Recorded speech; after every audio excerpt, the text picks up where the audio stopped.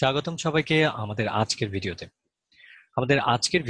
আমরা যেটি শিখবো একটু শেয়ার করে নিই আপনাদের সাথে। আমরা আজকে শিখতে যাচ্ছি কিভাবে আমরা কোনো একটি প্রোডাক্টকে, আমাদের ইনভেন্টরিতে থাকা কোনো প্রোডাক্টকে আমরা পারচেজ করব। তো পারচেজ করার সময় যদি কোম্পানি ওয়াইজ কোনো ধরনের লেজারও প্রয়োজন হয়, যদিও আমরা লেজার কিভাবে তৈরি করতে হয় সেটা আমরা পূর্বের ভিডিওতে শিখেছি। তো আজকে আমরা জাস্ট ওভারভিউ হিসেবে সেটি দেখে যাব যদি আমাদের লেজার তৈরি করার প্রয়োজন হয়ে থাকে। চলুন আমরা পারচেস করি। তার আগে দেখে নিই আমাদের আজকে স্টকের কি অবস্থা রয়েছে। স্টক দেখার জন্য আমি অল্টার বাটনটি প্রেস করলাম, যেখানে অ্যাপয়েন্টমেন্ট হলো, অথবা আপনি অল্টারে চাইলে আপনি যদি F10 প্রেস করেন একই ধরনের ফল কিন্তু আপনি পাচ্ছেন। দেখুন মাস্টার্স আমাদের এখানে গ্লো করছে আলাদা একটি কালারে। সেক্ষেত্রে আমি রাইট অ্যারোকির মাধ্যমে আমি চলে যাচ্ছি স্টক থেকে ডাউন অ্যারোকির মাধ্যমে আমি কারেন্ট স্টকে যাচ্ছি। দেখতে পাচ্ছি আমাদের বর্তমান যে stock HTC Desire 610 it's null, and Lenovo K5 it's also নাল। যেরকমটি আমরা জেনেছিলাম যে আমরা একটি মোবাইল শপ নিয়ে কাজ করছিলাম, সেটি এখনো কন্টিনিউ রয়েছে। সো ঠিক আছে, আমরা প্রোডাক্ট যদি কিনতে চাই আমাদের কি করতে হবে? অল্টার বাটন প্রেস করলাম, আমরা চলে গেলাম ট্রানজ্যাকশন, এখানে পারচেজ, আমরা ডাউন অ্যারোকির মাধ্যমে পারচেজে গেলাম, সেখানে হোলসেল বিল দেখতে পাচ্ছেন। অল্টার পি এখানে শর্টকাট হিসেবে দেওয়া আছে। ইউজুয়ালি যেটা হয়, যে ধরনের কিগুলো বা যে ধরনের অ্যাকশন গুলো আমাদের সবসময় প্রয়োজন হয়ে থাকে সেগুলো আমাদের মার্ক সফটওয়্যারে শর্টকাট হিসেবে দেওয়া আছে। ঠিক আছে, আমরা বর্তমানে এভাবে ব্যবহার করি। ইনশাল্লাহ এর ভবিষ্যতে আমরা শর্টকাট গুলো ব্যবহার করা শিখবো। এন্টার প্রেস করলাম, এন্টার প্রেস করার মাধ্যমে আমার পারচেস এন্ট্রিটা চলে আসলো। আমি শুধু আবারও এন্টার প্রেস করলাম, এখানে আমি কোন কোম্পানির কাছ থেকে কিনতে চাচ্ছি। তো আমি লেনোভো প্রোডাক্টটা কিনতে চাচ্ছি ধরে নিলাম। তো লেনোভোর এখানে কিন্তু লেজারটা নেই। তো লেজার থাকলে যেটা সুবিধা হয় আমাদের, আমরা ওই কোম্পানির কাছে কত টাকা পাচ্ছি, বা ওই কোম্পানি আমাদের কাছে কত টাকা পাচ্ছে, বা একটা সাপ্লায়ার আমাদের কাছে কত টাকা দেনা পাওনার যে হিসাবটা সাপ্লায়ারের সাথে, সেই হিসেবগুলো আমরা খুব ইজিলি মেনটেন করতে পারছি। আমাদের কিন্তু খাতা কলম মেনটেন করতে হচ্ছে না। আমরা অ্যাট এ গ্লেন্স আমরা দেখতে পাচ্ছি আমি তার কাছে টাকা পাচ্ছি নাকি উনি আমার কাছে টাকাটা পাচ্ছেন। হ্যাঁ। সো আমরা এখানে F2, যেমনটি আমরা পূর্বেও শেয়ার করেছিলাম, F2 ব্যবহার করার মাধ্যমে আমরা একটা সাপ্লায়ার লেজার তৈরি করি। এন্টার প্রেস করলাম, এখানে supplier Lenovo Bangladesh, station Gulshan 1।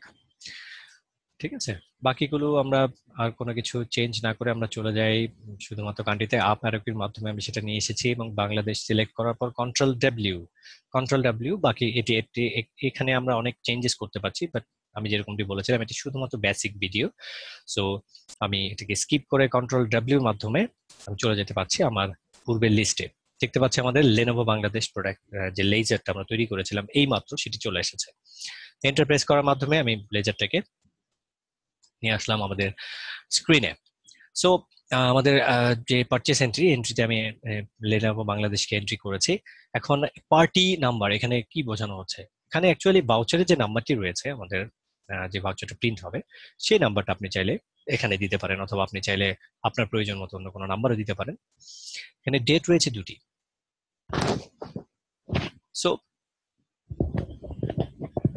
প্রথম যে ডেটটি রয়েছে, এই ডেটটি অ্যাকচুয়ালি এটি বিভিন্ন ক্ষেত্রে ব্যবহার হয়। লাইক এরকম হতে পারে যে আপনার যে দিনে অর্ডারটা তৈরি হয়েছে এবং যে দিনে আমি অর্ডারটা ডেলিভার করছি সেটি হচ্ছে পার্টি নাম্বারের পরে যে ডেটটি রয়েছে সেটি। এবং যে ডেটে দেখা যাচ্ছে পার্টি আমাকে অর্ডার, বা আমি পার্টিকে অর্ডার দিয়েছি, সে ডেটটা ডিফার করতে পারে ক্ষেত্র বিশেষে।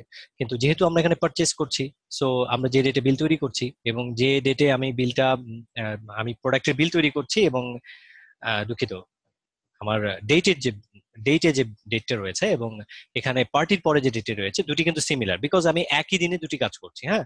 আর আমরা যেহেতু এখানে ডেমো করছি, আমরা আগেও বলেছি আমরা ডেমো করছি, সো কিছু কিছু ডিফারেন্স কিন্তু আসবে এখানে।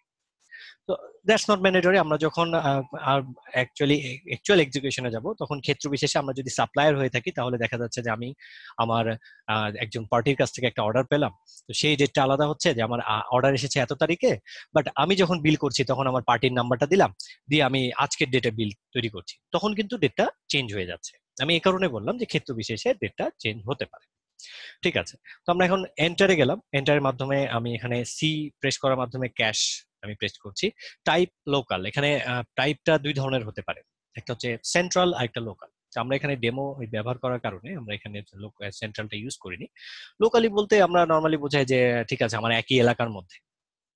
আর সেন্ট্রাল বলতে এটা হিউজ, যেহেতু এটা ইন্টারন্যাশনালি তৈরি করা, তো আমাদের দেশটা যেহেতু খুব ছোট, তা আমাদের দেশে হয়তোবা ওভাবে ব্যাপারটা ব্যবহার হবে না সেন্ট্রালের বিষয়টা।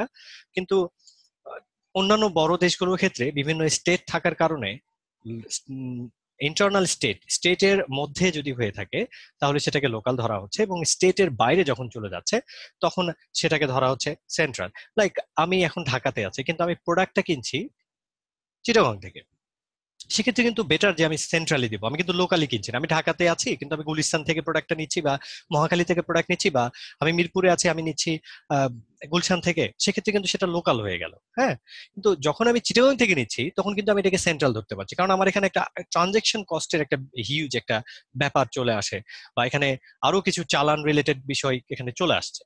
সো এটা এভাবে আমরা চিন্তা করতে পারি। এখন আমি এখানে দেখতে পাচ্ছি press back space to change bill number. আমি চাইলে কিন্তু বিল নাম্বারটাকে যদি আমি চেঞ্জ করতে চাই বা পূর্বে যদি যেতে চাই তাহলে আমি এর মাধ্যমে যেতে পারি। সেটার আমার কোনোভাবে প্রয়োজন হচ্ছে না, আমি জাস্ট এন্টার করার মাধ্যমে আমার বর্তমান যে প্রোডাক্ট গুলো সেটিকে নিলাম। আমি লেনোভো প্রোডাক্ট কিনতে চাচ্ছি, লেনোভোকে সিলেক্ট করার জন্য আমি এন্টার প্রেস করলাম। এখানে ট্যাগ নাম্বার বলা হচ্ছে, সাধারণত মোবাইলের ক্ষেত্রে আইএমই এর বিষয়গুলো থাকে, সেই বিষয়গুলো এখানে উল্লেখ করা হয়, বাট আমি এই মুহূর্তে সেটিকে স্কিপ করে যাচ্ছি। আমরা অ্যাডভান্স লেভেলে অবশ্যই এগুলো শিখবো দুঃখিত। এবং আমি ধরে নিলাম আমি 3টা প্রোডাক্ট কিনতে চাচ্ছি, তো এখানে আমি কোয়ান্টিটি দিচ্ছি 3, এন্ড কন্ট্রোল ডাব্লিউ প্রেস করার ফলে অটোমেটিকলি এখানে চলে আসলো 3। প্রেস ইনপুট করলাম এন্টার, কোনো ধরনের ফি আছে কিনা, না নেই, পারচেস রেট, কত টাকা দিয়ে আমি প্রোডাক্টটা কিনছি। এখানে একটু উল্লেখ করা প্রয়োজন, আমি যখন আইটেমটি ক্রিয়েট করেছি তখন কিন্তু আমি কোনো ধরনের পারচেস রেট ওখানে উল্লেখ করিনি, এবং আমি কোনো ধরনের সেল রেট উল্লেখ করিনি, কারণ আমি জানি না প্রোডাক্টটা কত দিয়ে পারচেস করতে হবে, এবং আমি এটাও জানি না প্রোডাক্টটা আমি কত টাকা দিয়ে সেল করব, কারণ আমার পারচেস রেট জানা প্রয়োজন সেল রেট ডিফাইন করার আগে, তাই না? সো পারচেস রেট আমি এখানে ধরে নিলাম যে আমার এইখানে যে প্রোডাক্টটা রয়েছে সেটি আমি 13,800 টাকা দিয়ে কিনছি। ঠিক আছে, কোনো ধরনের ডিসকাউন্ট আমি এখানে উল্লেখ করছি না, যদি উল্লেখ করি তাহলে অবশ্যই ডিসকাউন্টটা নিচে আমাদের যে ডিসকাউন্ট ফিল্ডটা আমরা দেখতে পাচ্ছি, এখানে আমার মাউস বাটনটা ফলো করবেন, যে ডিসকাউন্ট যে ফিল্ডটা আমি ফলো এখানে দেখতে পাচ্ছি এই ফিল্ডে কিন্তু সেটা কাউন্ট হবে। সেটা আমরা ডিসকাউন্ট আমাদের আলাদা একটা ক্লাস হবে, সেটাতে আমরা অবশ্যই ডিটেলস দেখবো। আজকে আমরা শুধু বেসিক ওভারভিউতে যাচ্ছি। আবারও রিপিট করলাম। সো আমি এন্টারপ্রেস করলাম, এন্টারপ্রেস করার মধ্যে এখানে 2টা ভলিউম ডিসকাউন্ট বলতে first per unit and second per unit, এখানে বোঝানো হয় যে ক্ষেত্র বিশেষে কিছু কিছু প্রোডাক্ট থাকে যে প্রোডাক্টের আন্ডারে ধরে নিলাম আমি 5টা প্রোডাক্ট কিনলাম, তো ওই প্রোডাক্টের এগেনস্টে আমার একটা প্রোডাক্ট ফ্রি।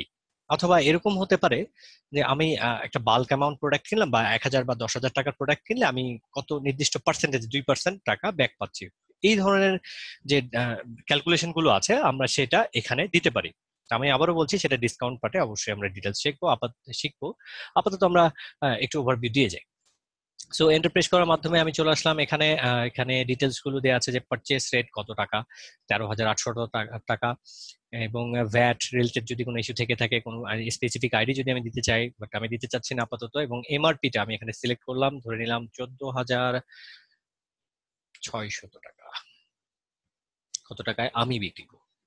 হ্যাঁ, রেট এর ক্ষেত্রে নর্মালি আমরা যে পারচেস রেট যেটি আমরা ক্রয় করেছি সেটি ডিফাইন করাটাই স্ট্যান্ডার্ড রুলস এই সফটওয়্যারের ক্ষেত্রে। এবং এই রেটের যে আরো বিষয়গুলো রয়েছে এটা আমরা ইন ফিউচার অবশ্যই ডিটেলসে শিখবো। এখন আমি কন্ট্রোল ডাব্লিউ প্রেস করার মাধ্যমে চলে গেলাম আমাদের বর্তমানে তিনটি কোয়ান্টিটি অনুযায়ী আমাদের সেট হয়ে গিয়েছে। আমরা আরো ডিটেলসে না গিয়ে আমরা কন্ট্রোল ডাব্লিউ প্রেস করার মাধ্যমে ডিসকাউন্টে আসলাম। আবারও কন্ট্রোল ডাব্লিউ অথবা এম কি প্রেস করলেও এখানে আপনি এডিট করতে পারছেন। কন্ট্রোল ডাব্লিউ প্রেস করার মাধ্যমে আমাকে এটা রেকমেন্ড করছে আমি কোনো ট্যাক্স সামারি দেখতে চাচ্ছি কিনা। না, আমি দেখতে চাচ্ছি না, সেক্ষেত্রে আমি নো প্রেস করলাম এন্টারের মাধ্যমে এবং অ্যারো কির মাধ্যমে। তারপর আবারও কন্ট্রোল ডাব্লিউ, এখানে ধরে নিলাম আমরা ক্যাশে, আমি যেহেতু শুরুতেই ক্যাশ সিলেক্ট করেছি, আজকে আমরা শুধু ক্যাশ শিখবো। সো আমি ধরে নিলাম যে 41,400 টাকা বিল এসেছে এবং আমি পুরোপুরি টাকাটা পেমেন্ট করেছি। সেক্ষেত্রে control W cross cash limit, এটা আমাদের যেটা হয় যে ভিতরে কিছু কনফিগারেশন করা থাকে, নির্দিষ্ট ক্যাশ লিমিট দেওয়া থাকে। আমি এই ভেতরে কনফিগারেশন গুলো চেঞ্জ করিনি এই কারণে, কারণ আমি চাই আপনার এনভায়রনমেন্ট এবং আমার যে এনভায়রনমেন্ট দুটো সিমিলার থাকুক। সিমিলার থাকার ফলে যেটি হবে, আপনি যখন শিখবেন আপনি কোনো ধরনের ডিসক্রিপেন্সি থাকবে না, আপনার শিখতে সুবিধা হবে। পরবর্তীতে আমরা টুইক গুলো ইনশাআল্লাহ ভবিষ্যতে অ্যাডভান্স লেভেলে শিখবো। সেভ করলাম, ইয়েস এন্টার করার মাধ্যমে আমি এখন যদি চাই এন্টার করার মাধ্যমে অবশ্যই প্রিন্ট করতে পারবো। আমার এখানে প্রিন্টার কনফিগার করা আছে যেন আমি পিডিএফ এ প্রিন্ট করতে পারি। তো আপনাদের যদি প্রিন্টার অলরেডি পিসির সাথে কানেক্টেড থাকে তাহলে আমি রিকমেন্ড করব এন্টার না করে আপনারা এসকেপ বাটন প্রেস করুন। আর এসকেপের মাধ্যমে আমার এটি সেভ হয়ে গিয়েছে। আচ্ছা চলুন আমরা দেখি যে আমার লেনোভো প্রোডাক্টটির কি অবস্থায় রয়েছে, স্টকে তার কি অবস্থা রয়েছে। কারেন্ট স্টক লেনোভো 3 পিসেস আমরা কিন্তু ক্রয় করেছিলাম।